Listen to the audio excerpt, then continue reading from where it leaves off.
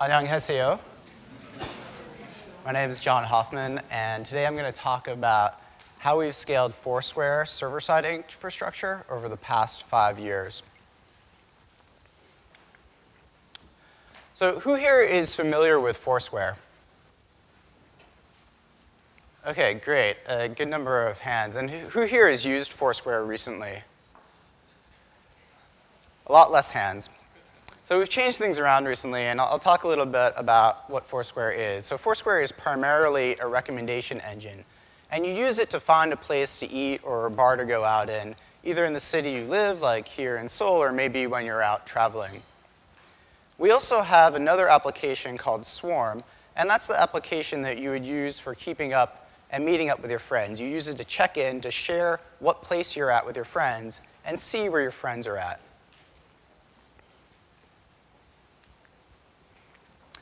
We're headquartered in New York City, and this is what New York City may have looked like just a few years ago, when it was primarily a trade and finance hub. But in recent years, a lot of tech companies have been starting up there, and we're one of them. I'm going to break this talk into 2 parts. And in part 1, I'm going to talk about how we've scaled our data storage. Just got a little bit louder in here. And in part 2, I'm going to talk about how we scaled our code base and tooling to manage complexity within the application. So in part 1, I'm going to go back to 2009 when Foursquare started. And we started out, as a lot of companies do, running on top of MySQL. But very shortly after, we switched to Postgres because it happened to work better with the application libraries that we were using. And we did a lot of the standard things that people do. So we started off with all the tables that powered Foursquare, all the user data in one single server. As load increased, we just bought bigger servers. And that worked for a while. As load increased a little bit more, we added a caching layer on top of that to handle some of the frequent queries. And then we said, hey, you know what? We're going to split some of the data that we have from one server into multiple servers. And for the queries that we were doing as SQL joins, well, we just do 2 separate queries and join that data up in memory. We also added some read-only slaves so that we could spread out the read load appropriately. In 2010 is when Foursquare really got onto a kind of hockey stick growth curve. And our data started to grow exponentially, especially our check-ins data. We went from getting a few thousand check-ins per day to tens of thousands, to hundreds of thousands, and then to millions. And it was clear that in a short time, we just have too much data to fit onto a single server due to memory and disk I/O constraints. And we'd have to split that data up across multiple servers. Splitting up a single type of data across multiple servers is very commonly referred to as sharding. And that's something that a lot of people know a lot about today, but 5 years ago, my team didn't know a lot about it. But we did know that it was something that we could handle ourselves within Postgres and build our own tooling. But we also knew that there were a lot of complications around that. So if you split your data up into 2 servers, what happens when you add a third and now you need to rebalance your data? What happens is the distribution strategy you chose to split up your data produces unbalanced shards, and then you need to rebalance it. And that kind of accounting work is pretty complicated to do without taking downtime in a live system. So we decided that we'd look at some alternatives that purported to do that for us. And there were a few major ones at the time. But Mongo was really attractive to us for a few reasons. One, it had a feature that we really liked. It had this geo-indexing feature that was interesting to us as a geo company. 2, it also had the ability to add indexes on other pieces of data within the data that you're storing besides just the primary key. So it was more than just a simple key value store. And 3, we knew the co-founders of Mongo. They were fellow New York startup people. And we knew that if we ran into problems, they could personally help us. So we decided to take a gamble on Mongo, even though at the time they didn't have a fully baked sharding feature, with the hopes that by the time it was fully baked and we really needed it, they'd be ready for us.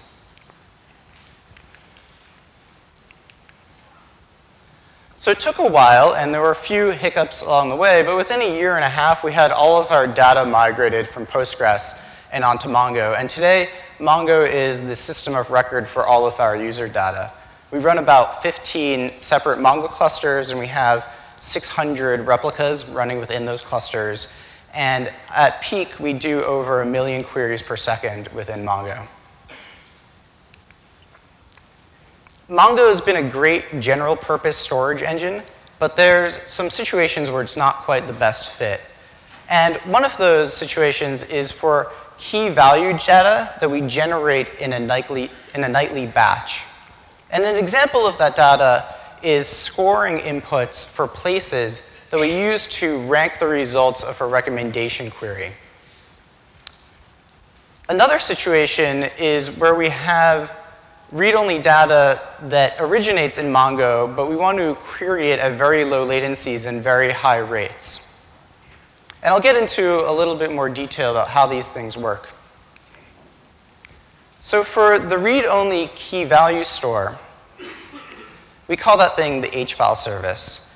And Foursquare stores a copy of all of its data and all of our logging data on the Hadoop file system. Developers can run MapReduce jobs to process that data and generate these things called H-files. And what an H-file is just a file format that can store key value data where the prefix of the file is an efficient index from the key to the dislocation of the value that you're trying to look up. So we have these MapReduce jobs that generate H-files. Those H-files are stored within the Hadoop file system. And then we have these server processes called H-file servers. And they start up, they load those H-files from the Hadoop file system and into the memory of their processes. And then they expose that data over the network for our application servers to use. We use a tool called Zookeeper, which is an open source tool to do all of the coordination about which files live where. And Zookeeper is a tool that I'll mention a few more times. It's become the indispensable glue that binds all of the things together at Foursquare. And it's very commonly used as a tool to build distributed applications on top of.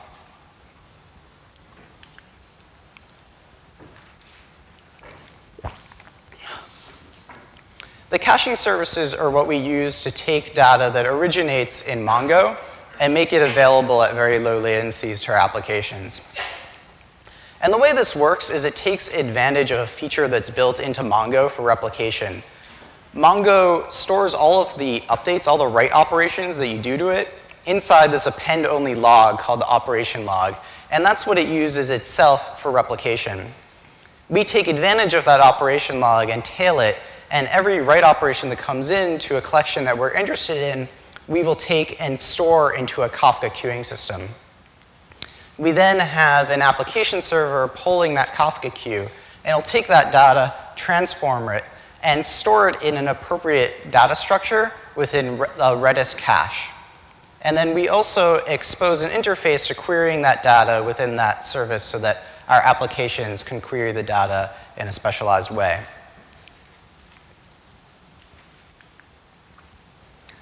Both of the systems that I've just mentioned have a common theme, and that's that when they are under a lot of load, they insulate Mongo from performance problems, and when Mongo is under a lot of load, it's insulated from, these two systems are insulated from performance problems. The trade-off for this isolation is that we just have a lot more moving parts, and there's more complexity within our application. So that brings me to part 2 of this presentation, where I'll talk about application complexity. And again, I'll go back to the year 2009 when Foursquare was just getting started. The original Foursquare prototype was created by Dennis Crowley, who is the co-founder and CEO of Foursquare. And Dennis is a really, really smart guy, but one thing that he was not was a software developer. And it's actually very impressive that he was able to create this prototype. He wrote it in PHP. And if you looked at the code, you would see that it was kind of like a jumbled mess of business logic and database queries and rendering all in giant files. There were no models, there were no views, there were no controllers. There was no organizing principle for the layout of this project. And as Foursquare got funded later in that year, they hired their first server engineer, and he decided to rewrite the application in Scala so that it would be more maintainable going forward. And Scala is a programming language that runs on top of the Java virtual machine. So things were going well. We continued to add more features, but we realized that we needed some tooling to make things easier to understand whenever we had problems. And one of the first things that we built was an RPC tracing tool. And what this does is, given a web request or an API request, it allows us to see all of the database queries associated with that one request. Very often when there's a performance problem for, let's say, the homepage of your application, that's caused by a database query that's taking a long time and you want to know what this is. So this allows us to see exactly what's going on. And you can see in the screenshot they're exposing things like what thread a query originated on, how many milliseconds it took, what exactly it was, and where in the code it originated from so we could track it down and maybe tune it. Another tool that we built was the ability to dynamically switch code paths on or off while an application was running. And we call this system throttles. And what it does is it allows a developer in a very small amount of code to wrap some piece of functionality that just says, hey, if this switch is on, do X, otherwise do Y. And then we could switch that thing on dynamically through a web interface, and we could say, hey, always turn this thing on, never turn this thing on for only these users, or maybe for only a percentage of users, or maybe for only a consistent hashed percentage of users. And this has been really indispensable for us. We use it for things like feature rollouts where we only want, let's say 5% of users to see a feature, or we launch something new and we're not sure how much load it will place on the system, so we launch it very slowly. So development on the code base went pretty smoothly for a long time, but as we added more and more functionality to a single code base, we started to have a monolith on our hands.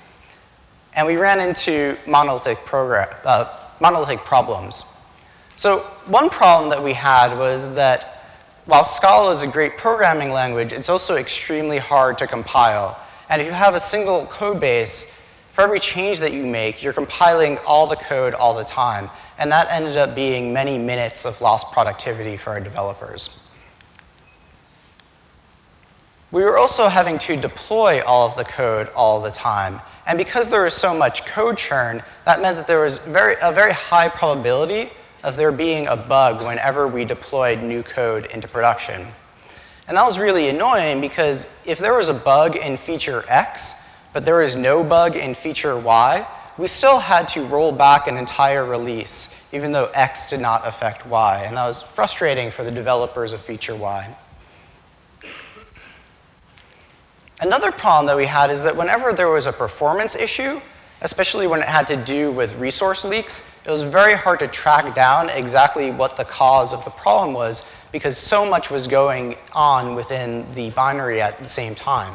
It was hard to discern cause from effect.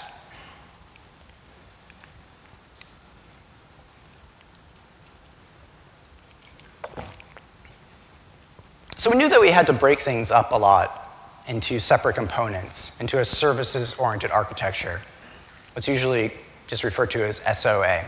And the way we did that at first is along very coarse lines. So we took all the functionality related to our API and said, okay, that's going to be an app. And all the functionality for a website, that's going to be a separate app. And then everything else, that's going to be a separate binary as well. We also took smaller, distinct pieces of functionality out of our app and created these small little microservices. And we built these on top of a Scala RPC framework called Finagle that was produced by Twitter. And that allowed us to very easily create these services based on thrift interface DDLs that we defined. Now, these little microservices had a lot of benefits. They addressed those monolithic problems that I talked about before. So they were very quick to compile. They gave us fine-grained control over our releases. We could do very quick releases. We didn't have to roll an entire an entire feature back if one of these little microservices failed. And also, they're very easy to debug performance problems because they had a very limited set of functionality within them. But they were also very easy to create, and that created another problem. There was sort of a Cambrian explosion of these little microservices. And what we were worried we would end up with is a lot of problems because we didn't have the right tooling in place. So one of the problems was that every developer was inventing their own way of deploying their code into production. Another problem was that RPC tracing that we built, that didn't work across application boundaries. So it was hard to figure out what was going on when we had problems. Another issue that we had was that we were basically hard-coding host names into configuration files, the host names of where those services lived, and that made it very hard to move things around. Another issue that we had is that we were taking functionality that used to be in process and removing it onto the network, and networks are unreliable. They can fail, they could time out, and we didn't have a good way of dealing with those problems. So we did a lot of things to address each of those issues. First of all, we created a way to define a service using a single configuration file, and based on convention, we would auto-generate all of the tooling necessary to deploy that service. Another thing that we did is we made sure that the framework that people were building things upon was exposing health checks and monitoring data in the same way, so that it was very easy to build dashboards. We took that RPC tracing framework that I talked about before, and we made it work across application boundaries. So we built a distributed tracing framework in-house. We created a way to aggregate all of the errors across all of our applications into a single application so we get one view of all of the errors that our app was seeing. To address the problem of hard-coded host names in our configuration file, we took advantage of Zookeeper, and we did application discovery on top of Zookeeper. So when an application started up, it published itself into Zookeeper, and then we were able to look that up via consistent name in our applications. To address the problem of these services running on the network, we created some tooling that allowed us to fast fail an RPC call whenever we thought there would be a high probability of failure. And the system's called circuit breakers. An example of what I mean is, let's say 80 of the past 100 requests took longer than 2 seconds. Well, we know in that case that there's no point making our users wait for that RPC call to complete. We might as well just fail fast. So given these tunable heuristics, we could say, hey, you know what, fail fast and only try some small percentage of requests, and if things improve, then go back to the service and turn the circuit back on. And we force the developer to decide what to do in the case of failure. So the developer can say, hey, you know what, if this service is failing, we can't continue and we're just going to bubble up an error to the user. But maybe there's other things where we could fail gracefully. So if a service is failing, maybe it's not in the critical path, and we could just return some default value to the user.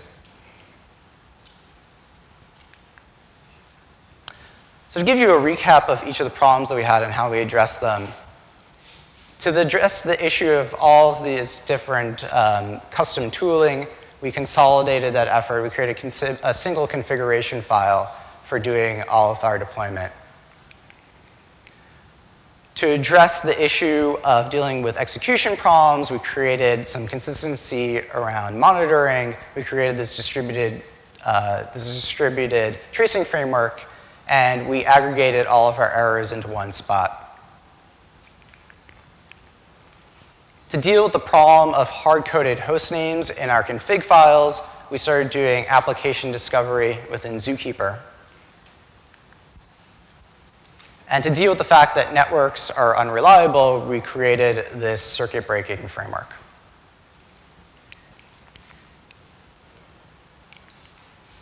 So to change tack a little bit, About a year ago was when we split the check-in functionality out of Foursquare into this separate application called Swarm. And that also presented some organizational changes within Foursquare. So we created a small team that was vertically integrated. It was a mix of server engineers, iOS and Android engineers. And they were just kind of at the stage where they were exploring what to do, and they wanted to be able to iterate on things very quickly. And one of the ways that we iterate on things is we create these new public API endpoints, and we expose over the public internet, and then the Android and iOS developers can build features on top of those things. And we thought, hey, wouldn't it be cool if a developer could expose a new API endpoint on the public internet without deploying our still monolithic API server? And we created this system that we call remote endpoints. And what it allows us to do is, in a relatively short snippet of code, a developer can say, hey, here's some URL patterns that I want to respond to, and then they can define the way that they want to respond. And just by running this code on their own development server, they will have created a service that's exposed on Foursquare's public API, and then the iOS and Android engineers can iterate on top of that service really quickly. And you know what? If we didn't like that feature, they could just throw out the code. It wasn't like a deployment headache for anybody. We didn't have to get any operations people involved or anything like that. And the way that this works is actually really simple. So when the developer starts up this code that they wrote, just by virtue of starting it, it creates a record inside of a Zookeeper routing table that says where it lives. And we have this dedicated process called an API router that takes in all of the HTTP requests. And when an HTTP request comes in, the first thing we do is we look up the URL pattern inside of this routing table. And if it matches, then we know that we have a service that can handle it. So we do a little bit of authentication and authorization, and then we pass the request along to the service, we get a result, and that's what we return to the user. So this has been really great for our developers.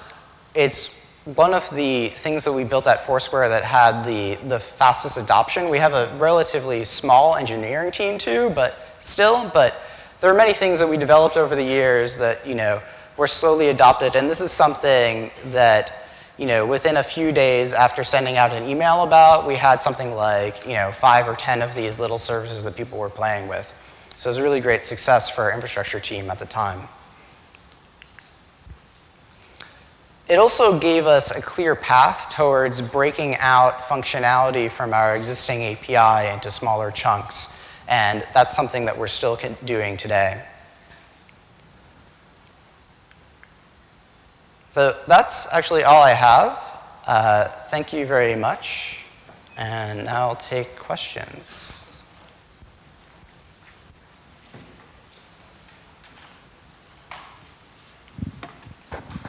오케이.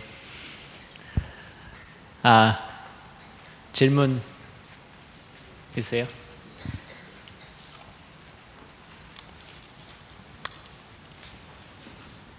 저쪽에.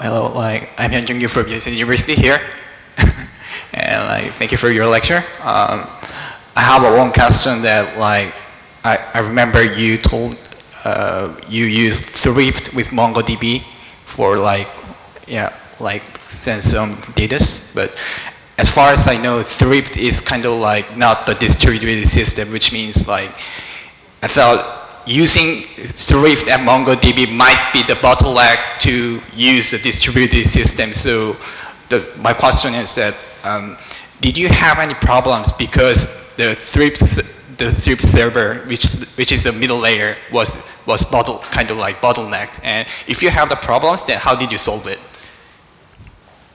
Okay. So Thrift, we were just using Thrift as a definition language. We were not using the built-in Thrift server that ships with the thrift libraries. So that was not a bottleneck for us.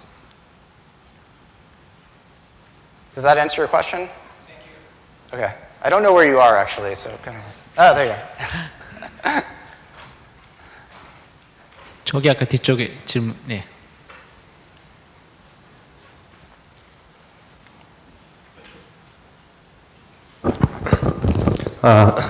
네, 강의 잘 들었습니다. 예, 제가 포스퀘어를 갖다가 거의 한 3년 정도 계속 이용을 한 열혈 유저 중에 한 명이었었는데요. 포스퀘어는 말 그대로 체크인과 거의 동일칠 정도로 굉장히 좀 파급력이 강하고 중독성이 있는 어플이라고 생각을 했습니다. 그런데 굳이 수험이라는 어플을 새로 만들어가지고 포스퀘어와 분리를 한 이유가 혹시 있는지, 그리고 그 분리한 이후에 사용자들의 반응이 어땠는지 좀 궁금합니다.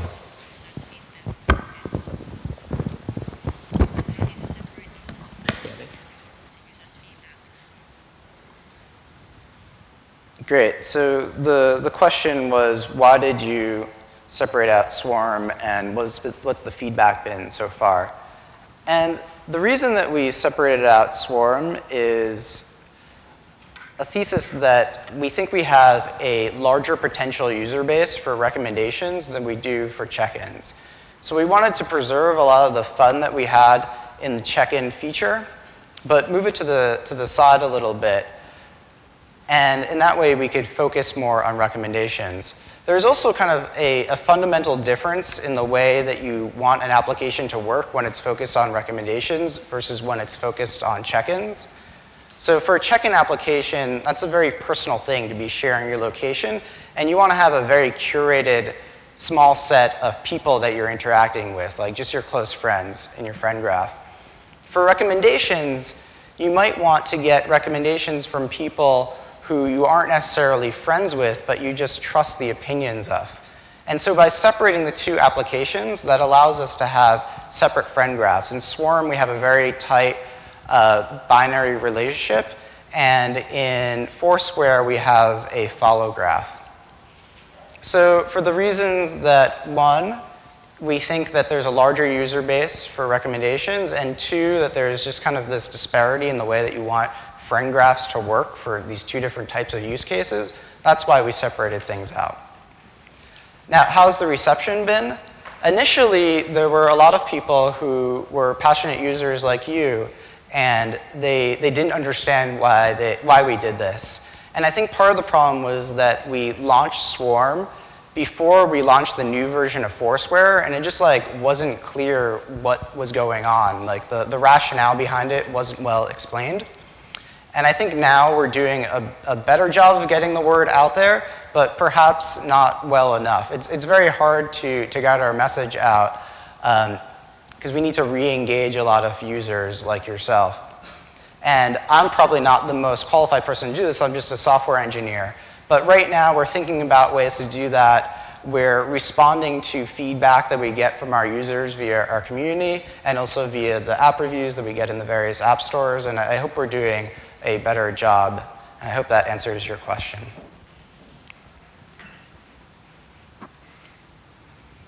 Okay, thank you.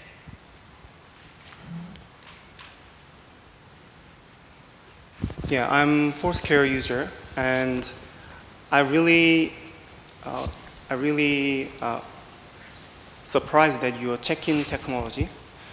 Can you compare your check-in technology API versus the Bluetooth beacons check-in technology? I think these days many applications use Bluetooth beacon for their check-in, but I cannot see any advantage of using Bluetooth beacon if I compare that to your check-in technology. Sure. So how do you think about that? Yeah, so a big problem that we have, and I think this was discussed during the ShopKit keynote earlier today, is that GPS just really isn't that accurate, right? The best case is it might be accurate within 10 meters, but in a very dense city like Seoul, 10 meters could be like 3 different places. So how do we know exactly where you are? When you want to check in at a place, we want the first result to be the place that you're actually at. And we've used a lot of different statistical models to try to do the best we can at giving you a good result. But we really are guessing. We've gotten better and better at it over the years, but it's still a bit of a guess, and we're not right 100% of the time, just a large percentage. But it would be really great if we did have things like iBeacons installed in businesses, because that would give us just way more confidence that you're actually at a place. The problem right now is that it's not yet widely deployed. Not all the phone hardware supports it. The costs haven't gone down enough so that it's feasible for us to send these things out to all the businesses all over the world.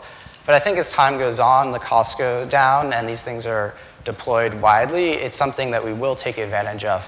And it'll improve the situation that's already pretty good, but it'll just give us higher confidence that we're giving you the right result. Okay. Well, it depends on how much accuracy the user wants, I think. Well, it depends on how much accurate information the users needs or not.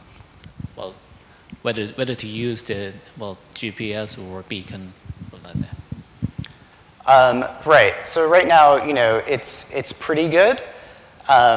So in Foursquare, one nice thing about Foursquare is that you actually don't need to open the app to get use out of it. Just by having the app installed on your phone, we can, via the background, detect when you're in a new place. And using the same kind of search that we use to guess where you are when you check in, we can determine with a high confidence whether you're at a place, whether you've been sitting there for a certain number of minutes. And based on that, we'll send you a push notification that's a tip for something to do at that venue. Like, hey, we see you're at, Jen's Noodle Place. Try the soba noodles, they're delicious. Something like that. But that's pretty accurate right now. If we had iBeacons, we could really, make a much better feature that was, accurate a much higher percentage of the time. Okay, thanks. 그 질문 저쪽. 네.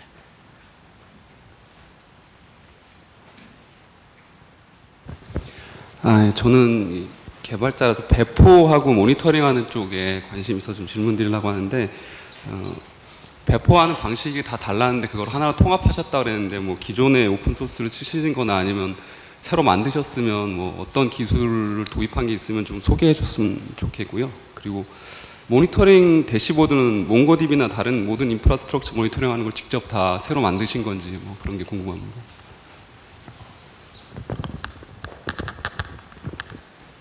Okay, so I think the question is regarding our RPC distributed tracing framework. Is that correct? Yes? Okay. So that was actually developed in-house. And there is an open source tool that you can use to get distributed tracing. It's called Zipkin, and it's produced by the Twitter people. And it works very well if you happen to be using Finagle, which is actually the RPC framework that we use. So I'd recommend looking at that. I think it might be, you might be able to leverage it in other situations, even if you're not using the Finagle RPC framework. For monitoring, again, that's something that we built in-house, and it's not super great. It's basically just a bit of JavaScript on top of Graphite, which is a metric storage engine. Now, a trend, if you've listened to this talk and you're hearing my answers, is that we're reinventing a lot of things that many other startups have done, and like each of these things could be a business. So if you're a software engineer and you want to start a company, like all the tools that we developed are tools that every startup ends up building once they get to a certain size, and they end up reinventing the wheel every time. So a really strong package or an open source package or a company to support those things, I think is in great need right now. Okay. 질문 더 있으세요? 아까 이 질문 괜찮으세요? Okay, I have a question. Well, one of the approaches for the monolithic problem was move from large teams or smaller teams from front end to back end. Yeah. What would be the advantage and disadvantage of that approach? I mean, inside of size of the teams or some efficiency of the work, like all the individuals would be